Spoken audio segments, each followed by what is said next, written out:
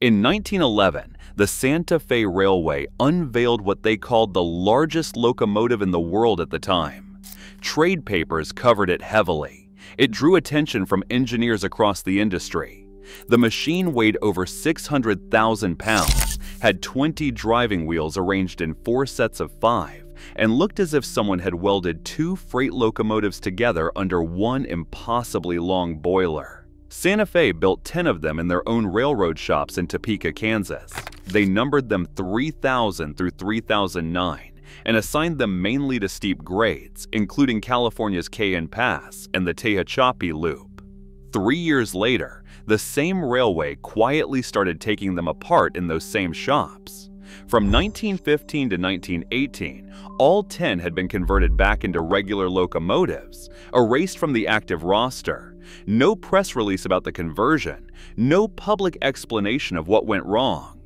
The machines that were supposed to revolutionize freight hauling simply ceased to exist. And here is the part that should make you sit up straight. In that exact same year, 1918, a completely different railroad on the other side of the country ordered 10 locomotives with the identical wheel arrangement from a professional builder.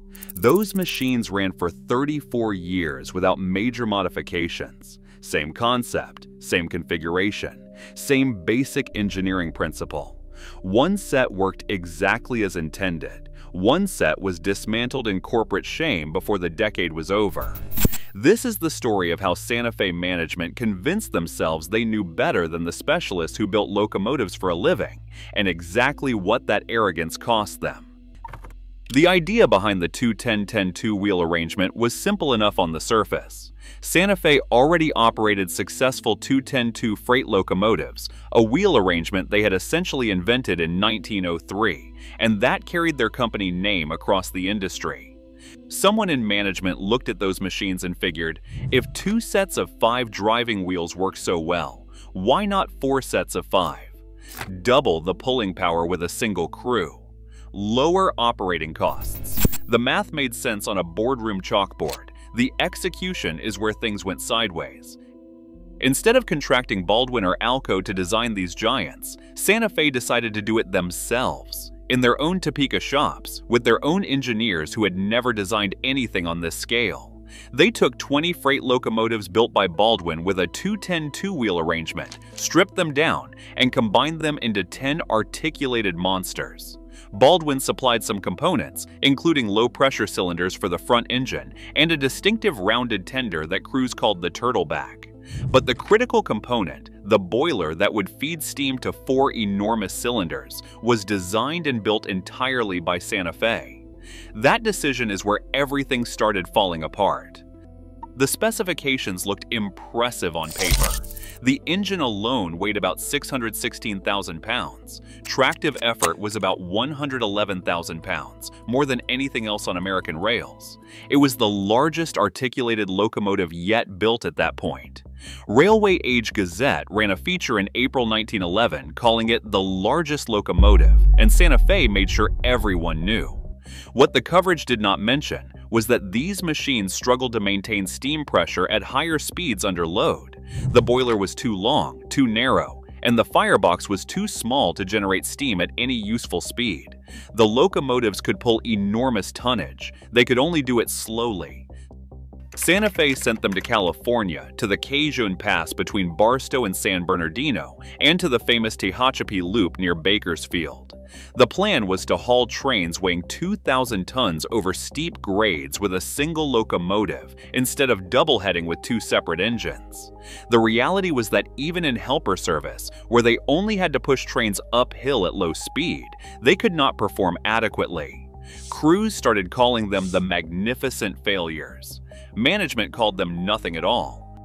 By 1915, 4 years after the triumphant press coverage, Santa Fe began quietly converting them back to standard 2-10-2 locomotives.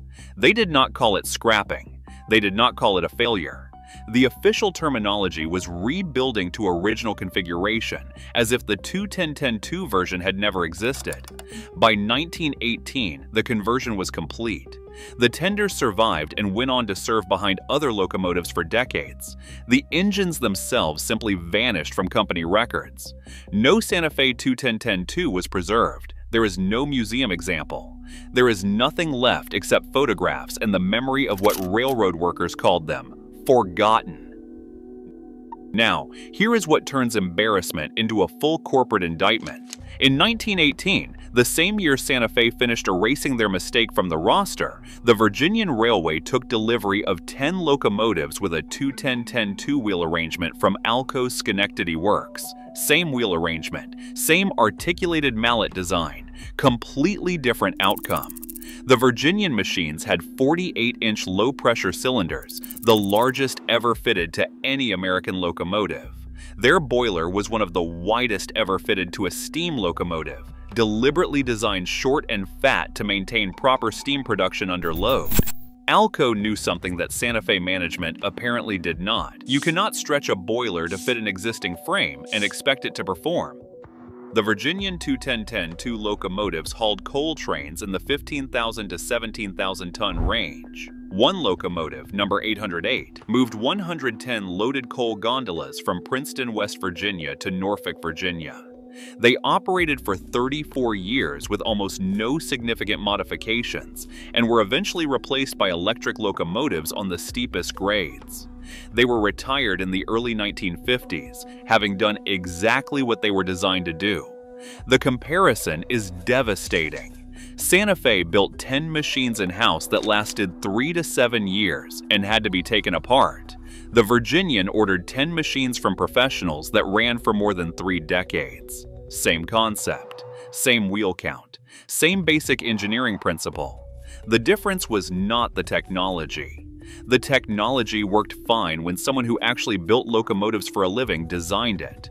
The difference was that someone at Santa Fe signed off on boiler proportions that any experienced locomotive engineer would have questioned.